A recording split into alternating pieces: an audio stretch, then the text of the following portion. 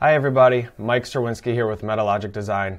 In this tutorial I want to take you through Google Analytics, how to set it up, and what exactly it is. Google Analytics is how you can measure how people interact with your website. So this is how we're going to get it set up. First you're going to go to Google Analytics and you're going to choose whichever account you have with Google. This one is for my nonprofit, Addie Joe's Footprints.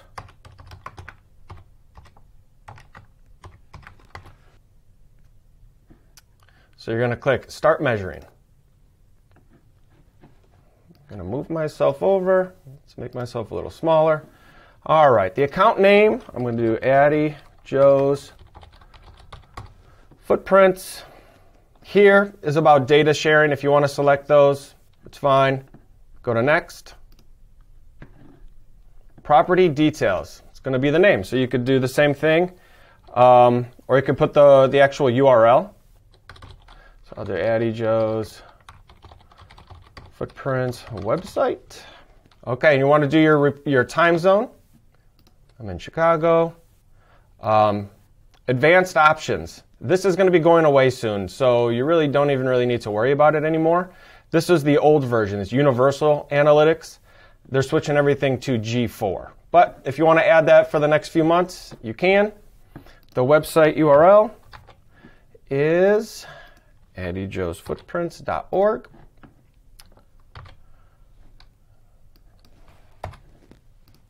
So you could say create both Google Analytics and Universal, enhanced measurement, or if you just want the Universal one, which it's going to be going away, so don't worry about that.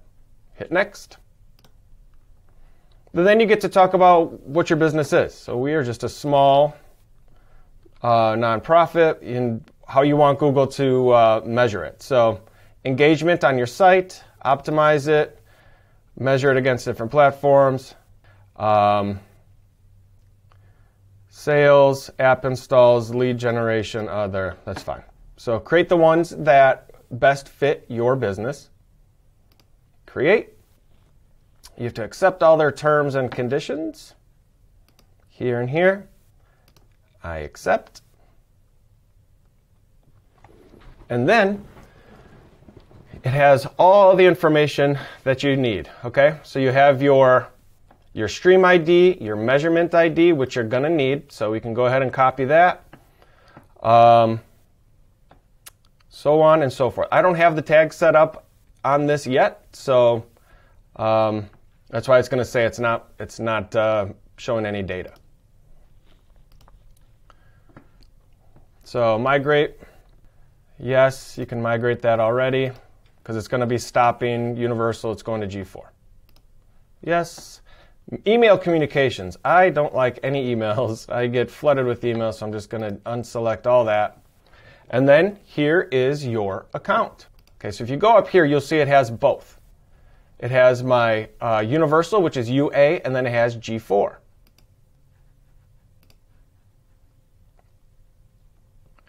If you go home, there it is. So here's my measurement ID. I have another video that I already started regarding Google Tag Manager and what it is, but I'm going to keep on going. So now that I have my measurement ID, I'm going to go into my tag manager that I created. I don't have any tags yet. Okay, so when you go into Google Tag Manager, you're going to create a tag. Add new. This one is for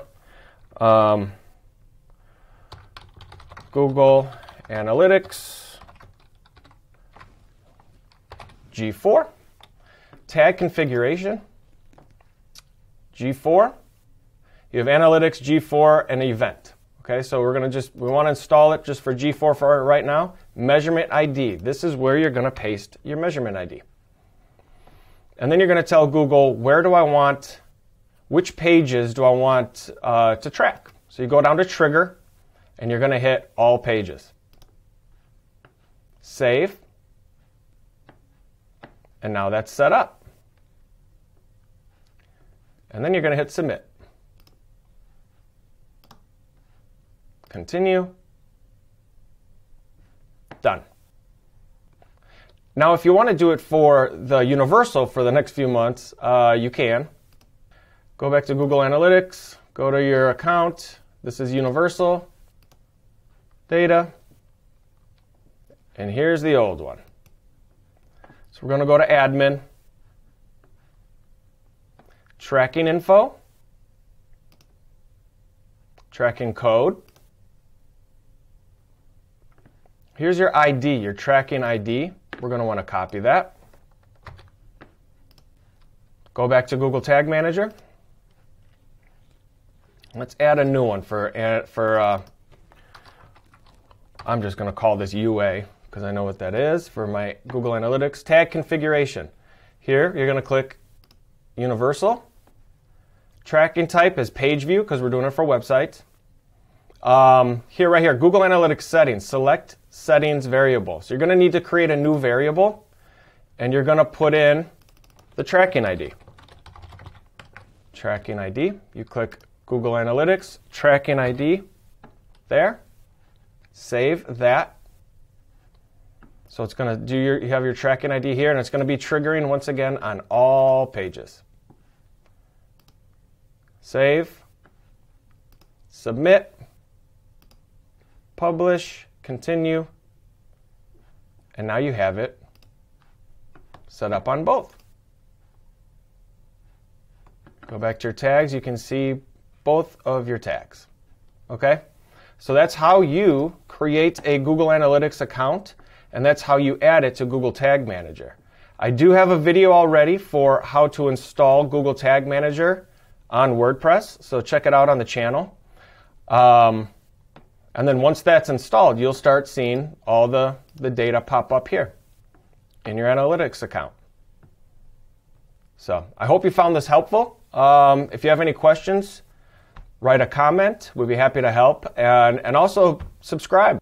We're going to be putting out a bunch of videos on how we do our digital marketing, which has proven to be very successful, especially for local service companies. But definitely want to make sure you get Google Analytics on your site.